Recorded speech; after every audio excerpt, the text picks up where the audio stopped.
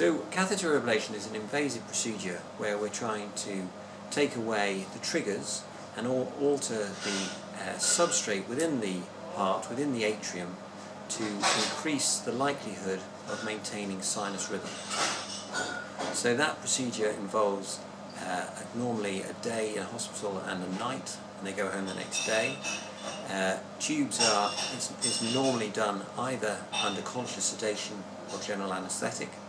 Tubes are inserted into the leg, and through those we position catheters inside the heart, cross over to the left hand side, and then either using balloons, cryo balloons, or catheters to do point-by-point ablation, we isolate the pulmonary veins to take away the triggers causing the atrial fibrillation, and then if necessary go on to do further ablation, all with the hope of maintaining sinus rhythm. So the first contact that we'll get with the patient will be a GP referral letter. That will be obviously reviewed, and if it's discussing an AF patient, then the first things that we do would be to organise for an echocardiogram to be done before they come to the clinic. Then they'll have a 24-hour tape Holter monitor, so a monitor to record their heart rhythm over 24 hours. And then when they come to the clinic, they'll be given a quality of life AF questionnaire to help us assess how their palpitations and their arrhythmia affects their daily life, and also their concerns about that arrhythmia. Patients with paroxysmal atrial fibrillation, so that's patients having attacks of AF that are relatively short-lasting, they are the patients who do best with catheter ablation, and often they're the patients who have most troublesome symptoms compared to patients who are in atrial fibrillation all the time. I think if a patient's having severe symptoms that seem likely to be caused by their atrial fibrillation, then they should be referred at that point.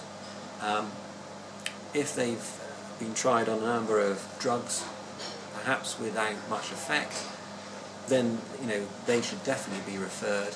And if there's any concern that the atrial fibrillation might be related to underlying heart disease, that should definitely be looked at.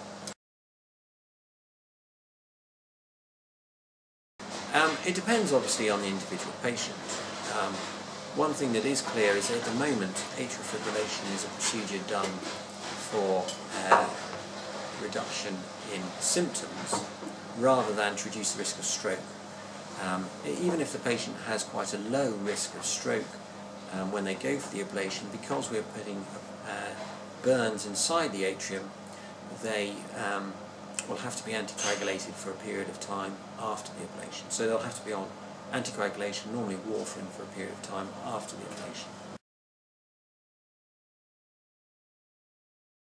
Well, there's a nurse-led AF arrhythmia clinic, so often they're the first point of contact if they're not coming to the consultant-led clinic, and separate to formal clinic appointments, our team, primarily with the arrhythmia nurses, run support groups where patients with AF can get some support and discuss their symptoms and treatment options at regular times during the year.